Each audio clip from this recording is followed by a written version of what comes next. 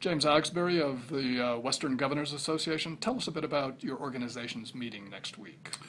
Well, Vince, we're going to be meeting at the Broadmoor in Colorado Springs. It's our annual meeting. We've got an extraordinary gathering scheduled. We've got 10 governors.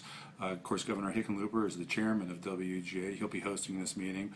We'll have the Secretary of Interior will be participating. We've got the president of the Export-Import Bank. We've got the administrator of the Environmental Protection Agency, and more than 400 folks have registered for this meeting. It's open registration. I encourage you and your readers to come on down.